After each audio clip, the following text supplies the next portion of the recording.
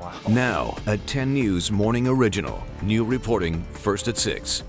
Grossmont College is expanding a program that lets its students get textbooks for free. 10 News reporter Jared Aarons is in the Live Center. And Jared, this is saving them thousands of dollars. And Jim, some studies say the average cost of textbooks is about $1,500 per semester, and that's more than one semester of tuition at Grossmont. But since they adopted this, their Open Educational Resources Program, it's better known as OER, their students are saving big. In fact, this year alone, they've saved about $1.3 million.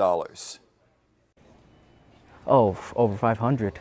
For sure. The cost of textbooks for Edwin Hernandez was so high some semesters he just wouldn't buy them. I just kind of skip on it and just really pay attention as much as I can in the actual class.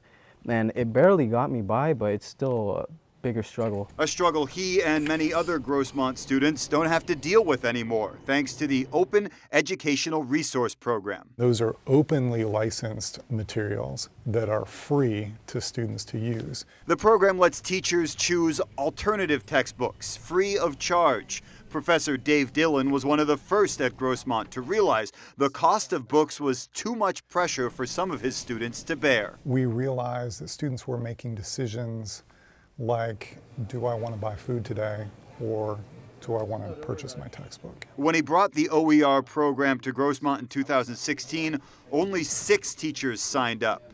It's been so popular, that number has grown to 100 this semester.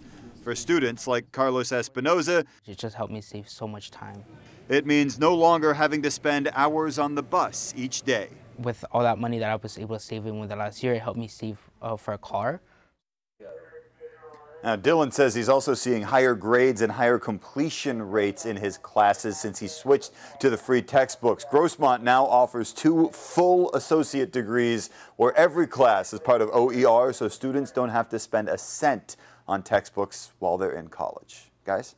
I tell you, Jared, it certainly makes sense from the student point of view. What about publishers, though? They need to sell books. Have they responded? Yeah, they have. Some publishers, according to the professor I spoke with, are trying to actually downplay how good these textbooks are. Others are trying to create their own versions of OER textbooks, and some are moving to a subscription-based model, kind of like Netflix, so you can access their entire library for one small fee. Very interesting. We'll hear more about that. Hey, Jared, thank you very much. Yeah, and whether it spreads.